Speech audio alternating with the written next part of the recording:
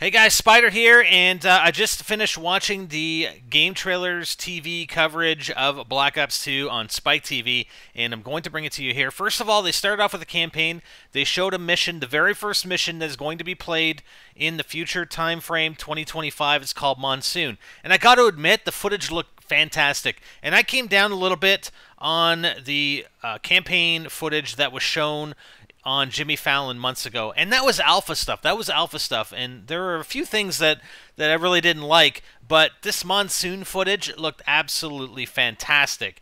And there are a lot of elements with the campaign, or a couple elements that they brought up. So number one that I really liked, elements that I really liked. Number one is that you can have sort of not the full create a class system in multiplayer for campaign, but there is a create a class system that is kind of similar to multiplayer that you can apply to campaign. And also they've incorporated challenges into the missions. Challenges that you may not necessarily be able to complete on a single run through with a single weapon set or class set.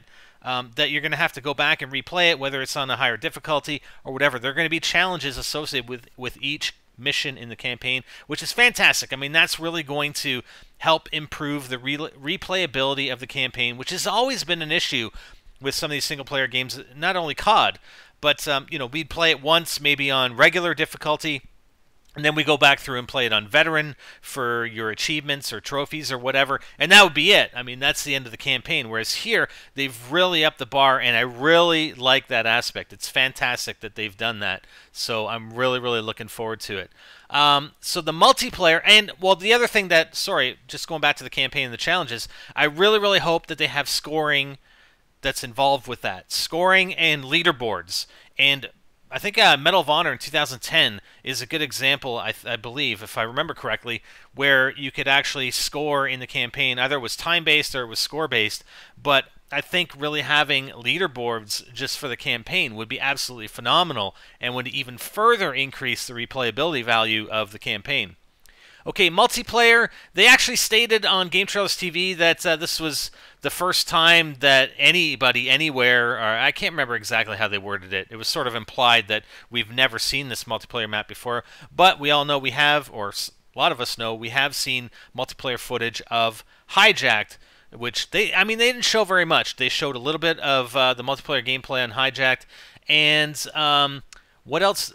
Really, the only thing that came out of the multiplayer was that there are more than 12 multiplayer maps that will ship with the game. So I'm calling there's going to be 13. So instead of a dozen, there's going to be a baker's dozen worth of multiplayer maps. I think they would have came out and said there are going to be 14 if it was 14, but he said more than 12. My guess is 13 multiplayer maps on release.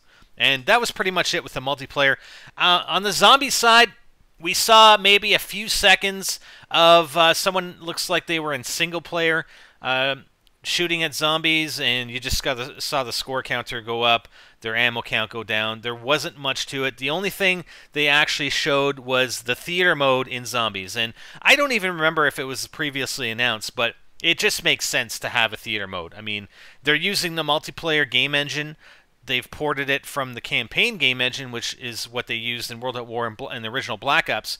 But now they're using the multiplayer engine. They have all those tools available from the regular multiplayer, which has, theater has been there since Black Ops, so they could easily port that over to zombies. Now, I'm not sure what the limitations are of that. I mean, multiplayer, the map is the map is set. It's not this huge map, whereas in Transit, I mean, it's a very, very seemingly an expansive world in Transit. So I'm not sure if there are going to be limitations because of that. Because if you have 4 players and you're each in sort of different locations, you have this huge map, you got to track the players, and you have to track the zombies in order to create this theater recording or whatever of that match. I'm not sure, again, if there are going to be limitations with that, but we'll only have to wait and see, I guess, once the game comes out. So that was about it. That's all I pretty much got out of it. I mean, there were probably a couple of other minor things that